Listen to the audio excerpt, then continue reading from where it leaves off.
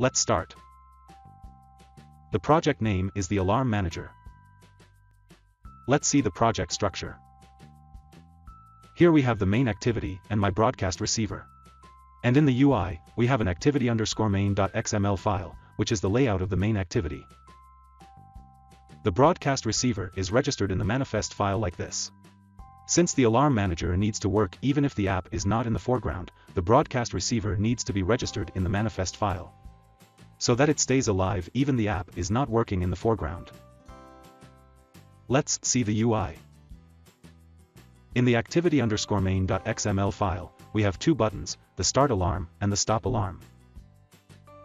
Then we have an edit text, where we mention after how much time the alarm should be fired. Let's see the code. The constraint layout is the root layout. This is the edit text. This is the start alarm button.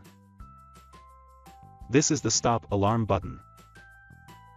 Let's see the Java code now. This is the broadcast receiver.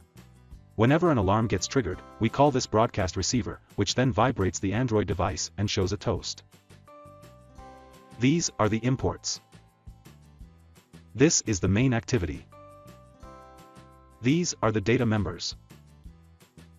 In the onCreate function, first, we create an intent and a pending intent of the broadcast receiver, and get the alarm service.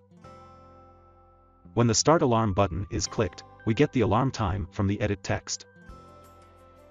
Then we call the Alarm Manager.set function, where we set the time and pending intent in it. The Alarm Manager.rtc attribute does not wake up the Android device.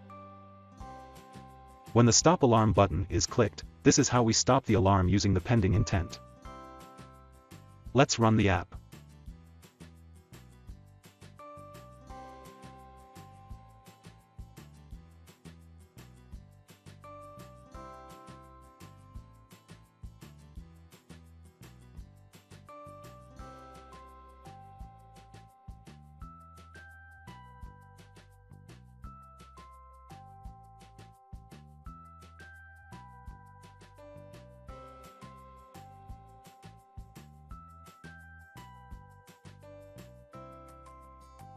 So that's it. That's how you can implement an Alarm Manager in Java Android. Thanks for watching.